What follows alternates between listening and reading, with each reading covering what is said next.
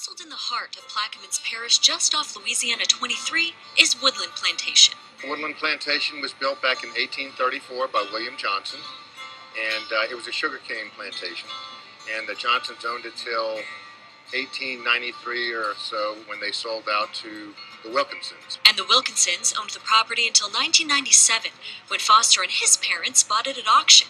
That's a very brief history, but there are tidbits about this beautiful place that aren't to be missed. Did you know the famous pirate Jean Lafitte was a frequent visitor? Jean Lafitte would commandeer people's boats offshore, steal slaves back in the day, and bring them to here at Woodland Plantation. And from there, Captain William Johnson, the plantation's first owner we mentioned, and one of America's premier river pilots, would trade slaves up and down the river. But in the interim, slaves would stay in this cabin, a piece of history that still exists to this day. There's also the overseer's house, the place where the plantation manager once lived, and the big house that fans of the whiskey-flavored liqueur Southern Comfort should recognize. After Prohibition, they put it on the label in 1934, and it was on the label till 2009.